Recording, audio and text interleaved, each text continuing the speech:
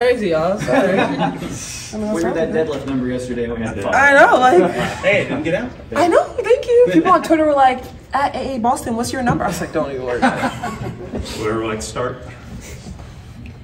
Day two from day one. What's just kind of the biggest? Y'all had a 2-a-day busy day. What do you kind of find out on Monday here? Yeah, I think just the way we come back after having a long day yesterday, being able to add plays in and how we respond to that. I think we did pretty good. We went up and down against each other, against the guys, and the energy was there. We had great passes, great team effort, so it was a great day. Can you tell from the newcomers kind of who's physically up for this, from a conditioning and a pace standpoint? Yeah, I think everyone, honestly. I think, when you come into training camp, you know that you want to be at your best. And so everyone, especially people that came from overseas, even the rookies that came in, them just getting straight from college. I mean, I think it helps a lot because they're just able to continue that stamina, that pace. And so everyone looks really good. Can you talk about Candace Parker's retirement? I saw your tweet and I know how much she means to you. Yeah, I mean, I got out of training camp and I was like, wait, what happened? I was like, what happened? But I mean, Candace Parker has always been someone that I consider a role model. I think she's the reason that I've just loved basketball so much, because at her size, being able to do what she does, handle the ball the way she does, shoot the ball the way she does, like someone that's tall growing up, wanting to continue in the sport, I mean, she was just a major piece to me.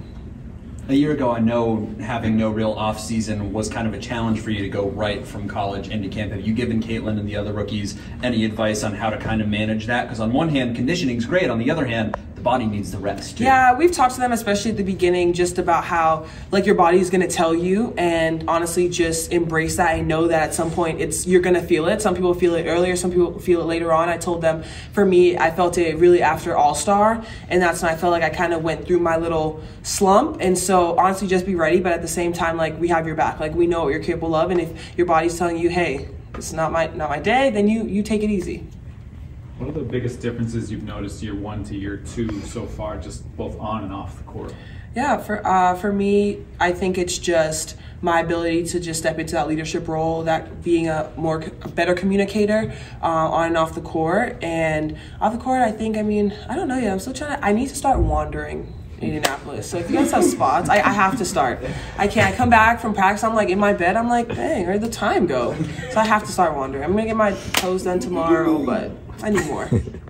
What's different about Liz to you this season, and how that front court partnership will mesh around Caitlin?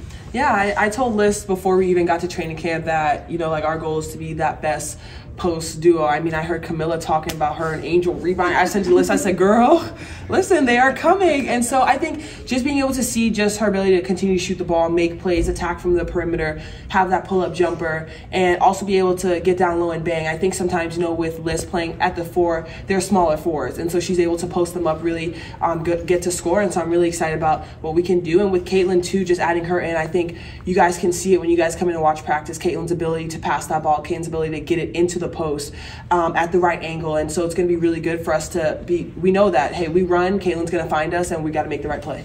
Is the versatility of this lineup just as important as the depth? Because you've got some 4-5s, some 2-3s, and you got a lot of girls that can go out there and play a lot of different spots on the floor. Yes, and that's definitely going to help us, just because you want to be able to put people in different positions, because there's going to be a mismatch, whether that's in the post, whether that's in the guard, defensively, offensively. And so just being able to have so many people that are great at their positions and able to do multiple things at different positions only going to help us, especially moving forward in the season. You spent some time in the offseason doing this and analyzing the game with a different visual. Do you see it now when you're in it a little different than you maybe did before spending some time in a TV setting? I feel like it just gets clearer. I feel like before, that's why I got into being an analyst, because of how I saw the game. And so being able to be on both sides, I understand, I know what all you guys are thinking right now, actually. And so it's just, I think I just continue to have just more patience. I feel like understanding, okay, this is happening, I need to communicate this way. Do you feel the excitement in the city surrounding the sports scene right now? Oh, absolutely. Really cool. Absolutely. It's super exciting. And I think it's just we're really going to feel it once the games start, because you hear about the ticket sales, you hear about the numbers going up, and that's special. You hear about when we're on the road and just people moving to different arenas. There's just so much energy around the Fever, around the WNBA right now. And I think that's just special, because that's what we need for the game. Did it become hard to be objective analyst when South Carolina was? Oh my gosh, I thought they were going to fire me. I thought they were going to fire me. They were like, Aliyah, thank you for your time. You cannot come back. But I think for the most part, I did good. It was just when they won, I was like, get me off air. This is not my job anymore.